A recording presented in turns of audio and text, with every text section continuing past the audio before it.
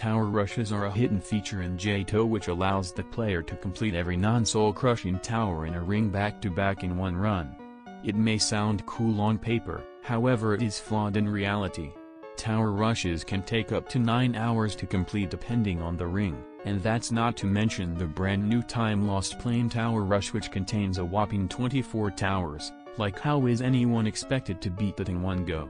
In my opinion, there should be a permanent checkpoint halfway through the time-lost plain tower rush, similar to what they plan on implementing to the obelisk in the final stretch. What's even worse about these tower rushes is that if you complete them, then the only thing you have to show for them is a win message. There's no badges for any of the tower rushes nor cosmetics to flex your completions on others.